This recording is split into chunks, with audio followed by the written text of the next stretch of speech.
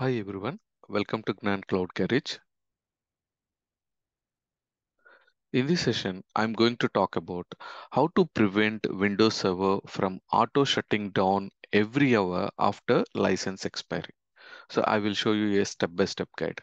Okay. So here, the common issue is after Windows Server license expires, the Windows Server will automatically shut down every hour. Okay. So generally this issue applies to the Windows Server. It can be a Windows Server 2022, Windows Server 2019, 2016, and lower version 2012 as well. And what the general Microsoft recommendation is, first, whenever the license expire or Windows is automatically shutting down every hour, first we have to identify the root cause of a auto shutdown, and we have to review the power settings and also configuration and ensure that all required updates and patches are installed. Here updates means generally Windows Server have a update 1, update 2, or in other words we call it as service pack 1, service pack 2, that is called updates. And patches means every month second Tuesday Windows Microsoft releases the security patches. As per the Microsoft recommendation, any troubleshooting, make sure that our server is running with the latest patches. Okay. And the recommended solution is, as we say, the issue is license expiry. So we know the solution is we have to activate the new Windows Server license key. This is a common resolution step. But some scenarios, in case if you are working on a test environment or a development environment, there are some possibilities we are unable to get the active license key on time. So that time, still our test server or development server, it's a keep on shutting down every 1 hour. So that scenario, I will show you the workaround. The workaround is disable the Windows Server license monitoring service to prevent the automatic shutdown of Windows Server. This is the workaround only, and this option is not recommended for production environment. It's only recommended for test and development environment. But the recommended solution is always activate the new Windows Server license key. So currently, I will just show you the first option, how we can identify the root cause, and then we'll validate power settings and patches. Okay, let's start with the first option, how we can identify the root cause of Windows license expires. This information we can log into the lab system and verify. So with interest of our time, I'm not showing on all Windows Server. I will take one example of Windows Server version. Okay, let me connect to the lab system. Let's say in our lab, we are using a Windows Server 2019. How we can validate the version is when you open a server manager, within a server manager,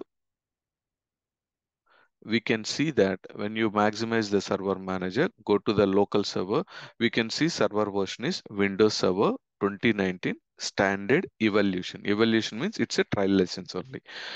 And also the product ID, if you see, it's not activated.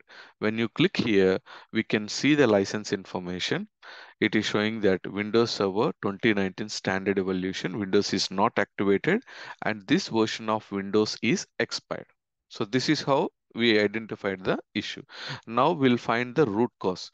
Generally, to identify the root cause, Windows recommend to validate from the event viewer. So to open the event viewer, you can just type start run event VWR to open a Windows event viewer. When you open a Windows event viewer, go to the Windows logs and select the system logs. Under system logs, we can see the specific event logs to identify why our system is keep on auto shutting down every 1 hour.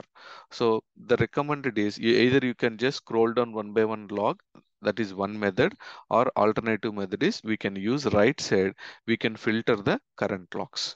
So let's say within the logs we can identify the specific logs. Generally for auto shutting down, one common event ID is 1074.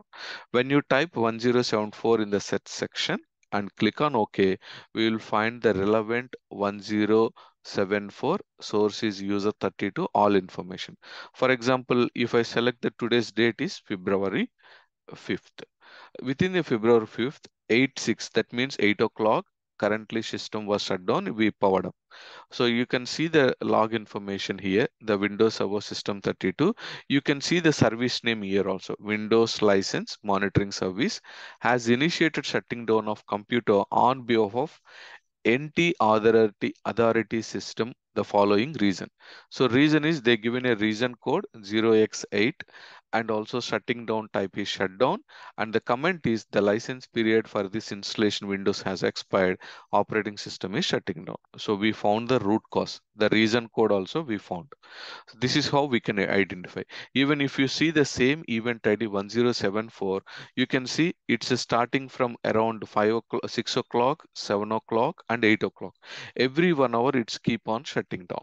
So that is the reason it's recommended troubleshooting steps are first make sure that when you go to the system settings, we should have a latest patching and also power settings. Let's say to verify the power settings, we have to select the control, go to the control plane.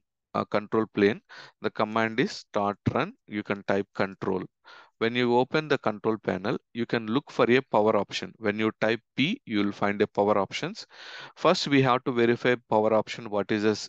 Power settings are changed.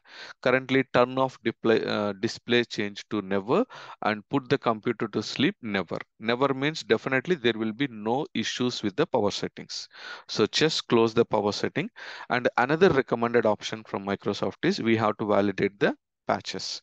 So when you go to the Windows Update section from the settings tab, you can see the server patching is up to date. Okay, so these two basic recommendation steps completed. I repeat, the first recommend step is power settings. It should be set to never, and Windows patching should be up to date. So these options also finalized. And another one, we found the root cause. It's shutting down mainly due to the license expiry only. Now the recommended solution is we have to activate the license key. So how we can activate the license key? Just go to the server manager, local server, and when you select the product ID, click on product ID and you can change the license key. This is the actual Windows recommended solution. But for workaround, I will show you the workaround option. How we can disable the services. Generally open the run command, run prompt, and you can type the command services.msc. This is one option. It will open a services. Or else another method is open the command prompt and type the command services.msc. When you type services.msc, and we can look for a Windows license monitoring service. So when you type W, you can see license monitoring service. Currently it is running under automatic state. When you double click, you can see this one is by default grayed out state. We are unable to change manually from this widget. Even alternative method is just close the command prompt and the same command prompt right click. You can choose run as administrator. Some scenarios even run as administrator also won't work. We'll just test it. Services.msc and go to the Windows LMS service like licensing monitoring service. Double click. See here also grayed out. We are unable to change the setting to disable. So just cancel this one. What is another recommended option is just close this widget as well. We have to download a PS tools, Microsoft PS tools, PS tools from the Microsoft website only. Just open any internet browser, let's say Google. We can just type the command is MS Microsoft PS tools download. Sorry for the typo, PS tools download. So when you type PS tools, you can directly get the link from the Microsoft website. Anything we can use. Let's say first link we can select PS tools. So just download PS tools. See download is completed. So go to the download folder. This is just zip file only. We can extract the folder. This is alternative way how we can disable the Windows licensing monitoring service. So we already extracted. So this time I will show you how we can disable. Again, come to the command prompt, right click, run as administrator. And within run as administrator, we already tested when we open services.msc, we are unable to disable the service, Windows licensing monitoring service. So now we are utilizing PS tools. So to utilize the PS tools, just now we downloaded. So we have to change the path. So to change directory, cd space, our path is we downloaded to download folder. So let's copy this folder path and you can paste the directory path here. So we already changed the directory to ps tools path. And here the command we can use is psexec. There is a one executable file psexec.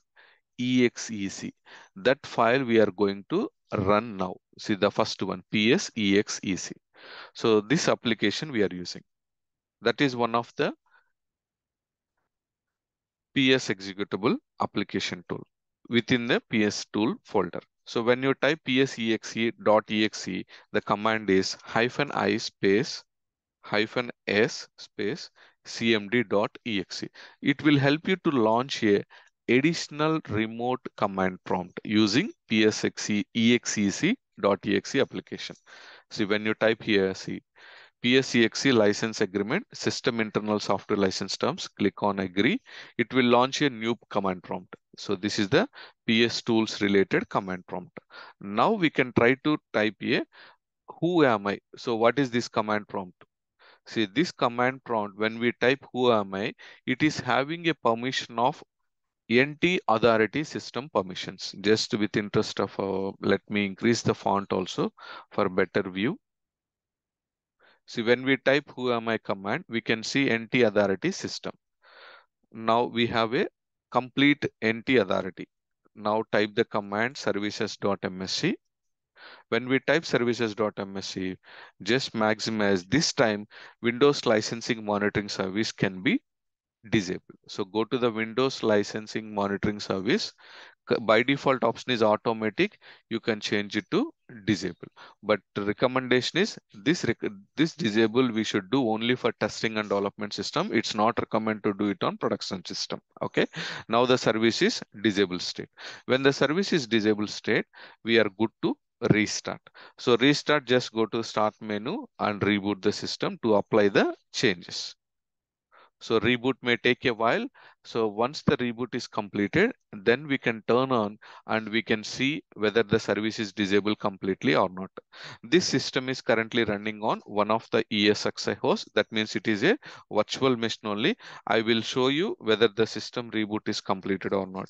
Once we can monitor the reboot status. Once it is up, we can validate again whether the service status is licensing monitoring service status is disabled or not. We'll launch in the new tab. See, currently reboot is in progress.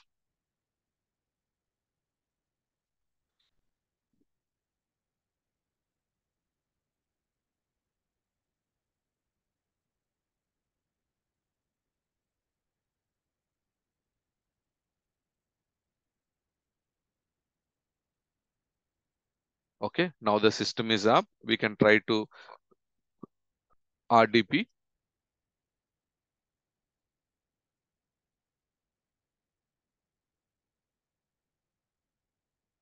Okay, we are successfully RDP to our affected system. Now this time you can just close here and launch the run as administrator command prompt and type the services.msc, and we can see Windows LMS service. This LMS service status is completely disabled state. Okay. And also we can see the license monitoring status. Go to the settings tab, start menu settings, and here select update and security. And within update and security, left side, you can see activation. See within activation, currently activation is not activated state, only expired state. But only thing is when we disable this service, it next time it won't restart or it won't shutting down the Windows server for every hour. Okay, so that is the importance of our workaround solution. So let's back to the slide. So as discussed, for permanent solution is we have to activate the Windows Server license key, and workaround is we have to disable the Windows licensing monitoring service. Okay, thank you. If you are watching this video first time, please do view, like, share, and subscribe to the Gnan Cloud Garage channel. If you are already subscribed, I appreciate all your support. Bye for now.